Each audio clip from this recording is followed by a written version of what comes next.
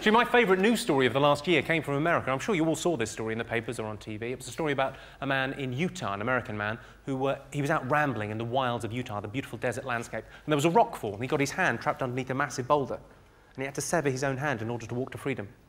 Incredible story about human courage and spirit. Did you all see that story?